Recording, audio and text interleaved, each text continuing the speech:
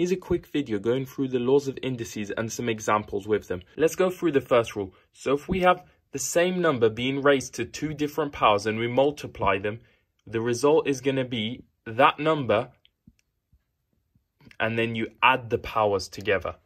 Now if you divide, you're going to get the powers subtracted. And if you have a number to a power and the whole thing's being raised to another power, then the result is just going to be those two powers multiplied by each other. Here are three examples that we're going to go through right now to just get used to the idea of these rules.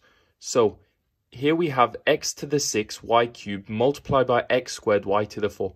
Remember, when we're multiplying, we add the powers. So we have x to the 6 plus 2.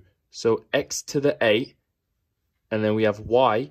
We have y cubed times y to the 4. So we have 3 plus 4. So our first one is this. Now for our next one, we have y to the 9 as we're dividing, but there's no y we're dividing by. So it's 9 minus 0. A cubed divided by a squared. So we do a to the 3 minus 2. So we have a to the power of 1, which is just a. Now here we have divide by b squared. So we have no b here. So we have 0 lots of b. We have b to the 0 minus 2. So here it's going to be b to the minus 2.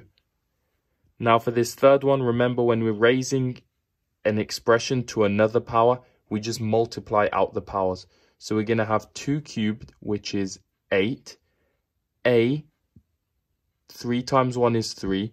And then we have b squared to the power of 3. So it's 2 times 3. So we have b to the 6. Here's another example where we have more things going on at once. So first of all, let's go through this bit by bit. So if we deal with the numerator, we're going to have a to the 7. And then as there's no a, we're multiplying by. And we have b squared multiplied by b cubed. So we have b to the 2 plus 3. So b to the 5. And we're dividing this by a cubed b. Now remember, when we divide, we subtract the powers. So we're going to get a to the 7 minus 3 multiplied by b to the 5. Imagine there's a 1 here. 5 minus 1. So this is just equal to a to the 4 times b to the 4.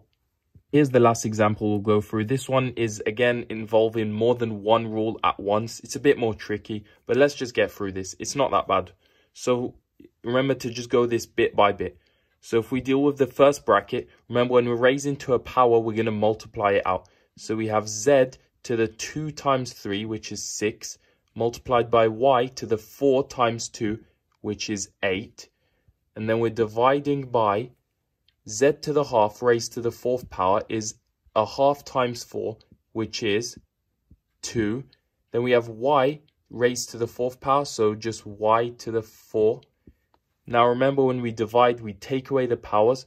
So we have z to the 6 minus 2, which is 4, multiplied by y to the 8 minus 4, which is again 4. There we have it.